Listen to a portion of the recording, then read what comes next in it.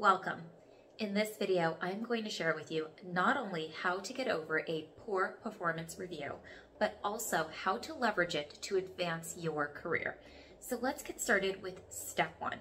And the first step is simply to take some time after your review. And here's why.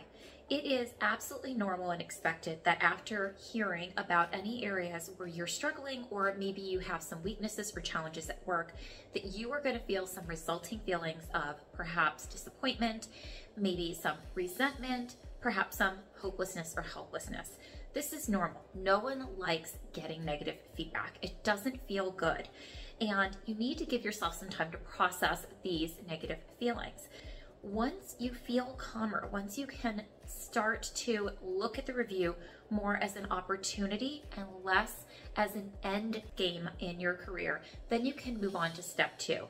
Step two is to look at the results of your review with objectivity. When you look at the performance review, instead of thinking about these areas of challenge or areas of weakness as a reflection of who you are, instead, think about them as a reflection of some areas where maybe your skills just aren't at where they need to be yet. If we think about our challenge areas or our weaknesses as skill gaps, then we have a lot more agency for being able to fill those gaps. There are a lot of concrete ways that we can skill up for our careers. However, if we think about them as reflections of who we are, we feel very stuck because they suddenly feel like an attack on our identity, and we feel very limited in our ability to change something when we think it is about who we are versus a skill we can develop. Once you've identified these areas with objectivity and you've looked at the different skills where, with attention, with effort, and with practice, you can develop your skills further, you can move on to step three, which is to make a plan.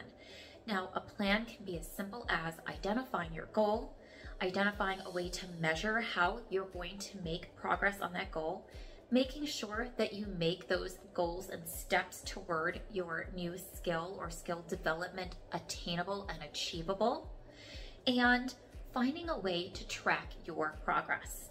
So you could use those simple steps to work towards skilling up in those areas. Another possibility is to work with somebody who can help you skill up in those areas.